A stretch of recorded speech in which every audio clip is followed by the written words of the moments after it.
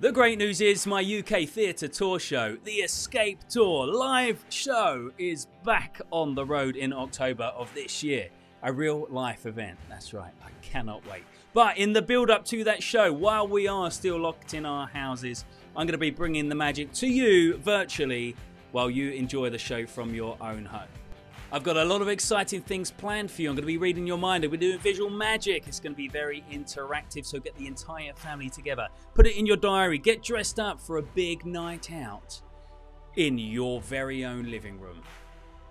I'll see you there. Kelly? But before we do this, if you have anything on your mind that you really shouldn't have on your mind this afternoon, let it go now. Tell us what it is. Lion. A lion.